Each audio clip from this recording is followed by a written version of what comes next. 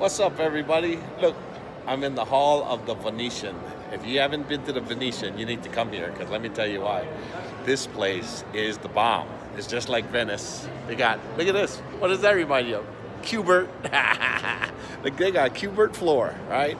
Anyway, this is the hallway to the casino right here.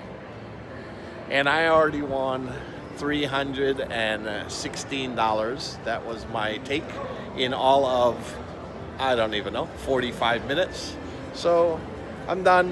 When I sit down to poker, I have a $300 limit. And when I win 300, I gotta get up. I lose 200, I get up. I win 300, I get up. Because sooner or later, they're gonna take your money.